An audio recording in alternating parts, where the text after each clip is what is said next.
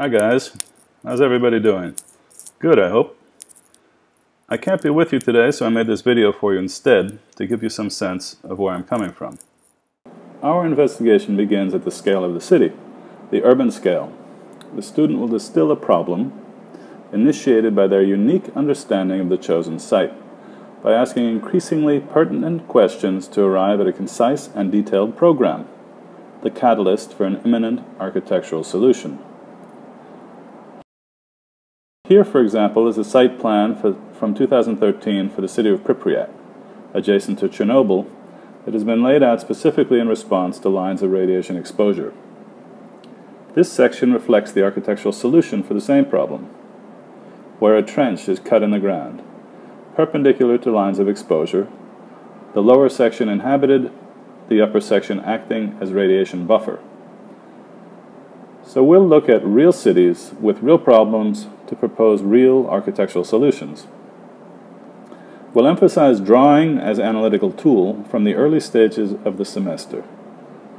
You'll choose from a number of available urban sites and immediately begin to draw various aspects of the site.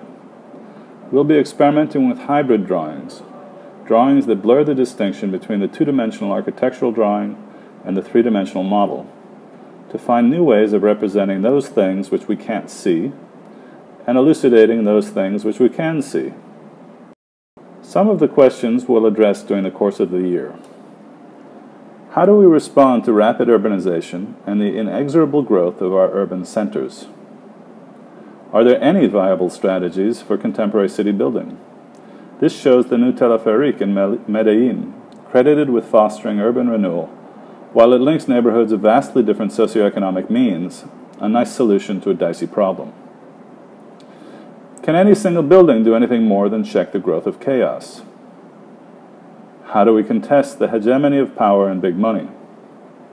How do we change the public perception of public space, demilitarize, give public space back to the people, to go from this to this? What does public architecture in the contemporary city look like? To what forces must it respond? We look forward to investigating these urgent issues with you and on finding concise architectural solutions to the urban explosion. Thank you.